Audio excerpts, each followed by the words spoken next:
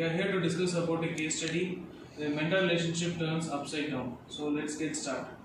I wish I could talk this problem over with Walter, Carol Lee thought. Walter Limer had been a mentor for several years at Larchman Consulting. Yet now he has a problem. Carol thought back to the beginning of her association with Larchman and with Walter. She had joined the firm as a writer and editor. Her job during those early years had been to revise and polish the consultant's business reports. The work brought her into the frequent contact with Walter, who was a senior vice president at the time. Carol enjoyed discussing the consultant's work with him. And when she decided to try to join the consulting team, she asked for his help. Walter became her mentor as well as her boss and guided her through her successful transition to consultant and eventually the partner.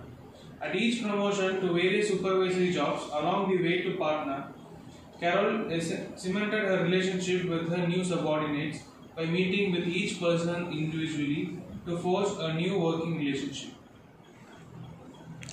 Her career prospered, and when Walter moved on to run a startup software publishing venture for Larchman, Carol was promoted to take his place. However, his new venture faltered and her partner decided someone else would have to step in. Despite the fact that Carol was much younger than Walter and once had worked for him, she was given the assignment for rescuing the startup operation. Carol's discomfort over the assignment only grew as she began to review the history of the new venture. Her mission was going to entail undoing much of what Walter had done, reversing his decision about everything from product design to marketing and pricing. Carol was so repent surrenders her old mentor and boss that she found her unable to discuss any of her proposed solution with her directly. She doubted that any of her experience had prepared her to assume the role of Walter's boss, and in the difficulty her need to turn the operation around would be, she felt like pouring salt on his wound.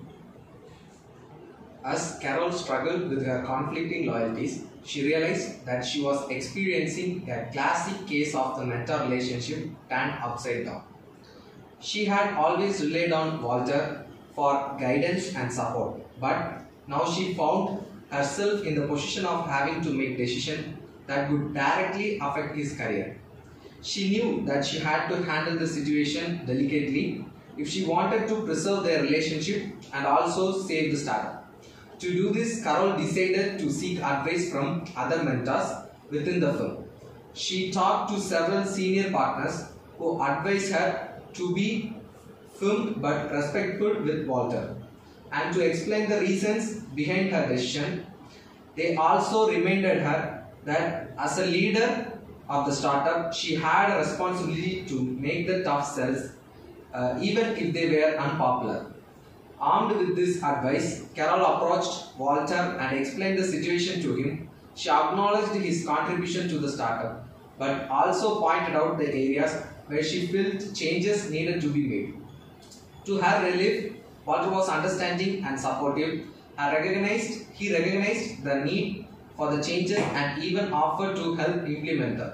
In the end, Carol was able to turn the startup around and preserve her relationship with Walter. The experience taught her that the mentor relationship can be a two-way street and that sometimes the mentee has to step up and take the lead. It also showed her the importance of seeking advice from other mentors and peers when facing difficult decisions. What is Carol's role in Walter's career development now? Should Larchman have any such role? Why or why not? Carol's role in Walter's career development is not specified in this given scenario. However, given that Walter was her mentor and boss in the past, it can be assumed that she played a significant role in his career development at Larchman Consulting. Now that Carol has taken over Walter's role and has been tasked with rescuing his startup, she is in the position to affect his career in a different way. She has to make a difficult decision about the direction of the startup that may impact Walter's reputation and future career prospects. As for Larchman Consulting, it is not clear from the scenario whether they have a role in the career development of their employees outside of the employment with the firm. However, it can be argued that large fund has a responsibility to support their employees' professional growth and development. Even they leave the firm, this can be achieved through providing training and mentoring opportunities as well maintaining a positive relationship from the former employees. In the case of Walter, large firm may have an interest in his career development. If they see him as a valuable asset to the firm, they may want to maintain a positive relationship with him. Even if he no longer works for them, in case he decides to return or they want to work with him in the future. However, ultimately it is set up Walter to take charge of his own career development and seek out opportunity for growth and achievements. What advice would you offer Carol for approaching Walter? If I were to offer advice to Carol, I could suggest the following things. First, being respectful and empathetic. Walter was her mentor and boss. She should approach him with respect and empathy. Acknowledge his contribution and express gratitude from his guidance and support. Next, being clear and direct. Carol should be clear and direct about the challenges she needs to make up to a startup, why they are necessary and how they will benefit the company in long run. She should provide special examples and data to support these arguments. Third is being clear and listening actively. While Carol should be clear about her own perspective, she should also be the one to open the Walter's input and feedback. She should actively listen to her concern and ideas and incorporate them into her decision-making process. Next is focusing on the business. Both Carol and Walter should keep their personal relationships separately from their personal interaction. They should focus on what is the best for the startup and the company as a whole, rather than their personal feeling and past interaction. Seeking supports and other mentors and colleagues. As mentioned in this scenario, Carol should advise from the mentor and colleagues with the firm. She should continue to seek supports and guidance for those she trusts and especially for facing the difficult decisions. By approaching Walter in a respectful, clear and empathetic manner, and by focusing on the business rather than personal relationship, Carol can effectively navigate these challenges, situations and her relationship with Walter. If Carol has to dismiss Walter, how specifically would you suggest she proceed? If Carol has to dismiss Walter, it would be difficult and sensitive situation. Here are some specific steps that I would suggest she take to proceed. Prepare for the conversation. Carol should prepare for the conversation in advance, gathering all the necessary information and documentation to support the decision. She should also anticipate potential reactions and prepare responses. Choose a private and respectful setting. Carol should choose a private setting where she can have an honest and respectful conversation with Walter. It should be a setting where Walter feels comfortable and safe.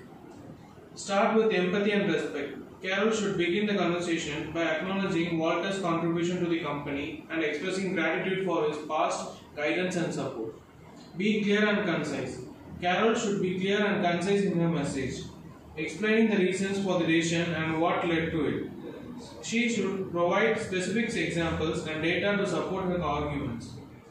I would like to add more. Carol should listen actively to Walter's concern and questions and provide honest and thoughtful responses. She should also be respectful of his feelings and emotions. Be professional and transparent. Carol should be professional and transparent in her communication, providing Walter with all the necessary information and documentation. She should also be clear about the next step and the support that will be provided to Walter. Provide resources and support. Carol should provide Walter with resources and support to help him transition to a new role of company. She should offer to provide a reference and help with his job search. Follow-up. After the conversation, Carol should follow up with Walter to ensure that he has all the necessary information and support to need. She should communicate the decision to other employees in a professional and transparent manner. In any situation where an employee needs to be dismissed, it is important to be handled with empathy, respect, and professionalism. By following these specific steps, Carol can proceed with the dismissal in a way that is sensitive to Walter's feelings and preserves his dignity while also protecting the interests of the company. Assume Carol has heard a rumor that Walter has considered resigning. What should she do about it? If Carol had heard a rumor that Walter has considered resigning, she should approach him directly and have an open and honest talk with him.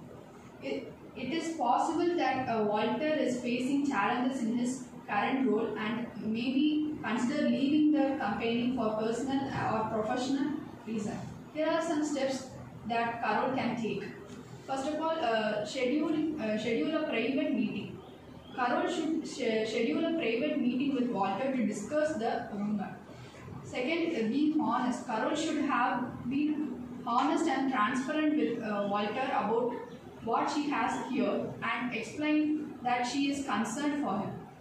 And then asking questions. Carol should have asked Walter about his reasons for considering resigning and if there is anything that his company can do to address his concern or make his job more fulfilling.